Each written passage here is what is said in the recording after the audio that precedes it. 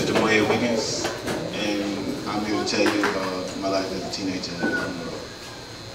Well, first, we had just moved down from Lakeland, Florida, 2 hours away, and my mom moved down here just to have another, like, a new atmosphere, like, a new type of ways. This is a new city. So we moved down here like maybe a good 6 months ago. We didn't have a church home.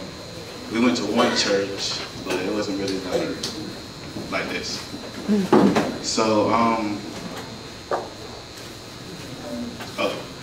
yeah, it was one time the church band came and got Vaseline down for church and stuff. So my little brothers them asked to go, so they went. And then after that, sort of later, I started to come, and then I just seen it was something I would like to do, something I would like to be involved in. But I know it took a minute for me to get baptized here because I know I wasn't like fully like on that right path. So I know I'm not saying I am now, but I'm saying I can work on it and get it straightened up. But being a teenager at Hartman Road, it's pretty nice because I pretty much do most of the things I like to do, like just great. That's all right. That's all right.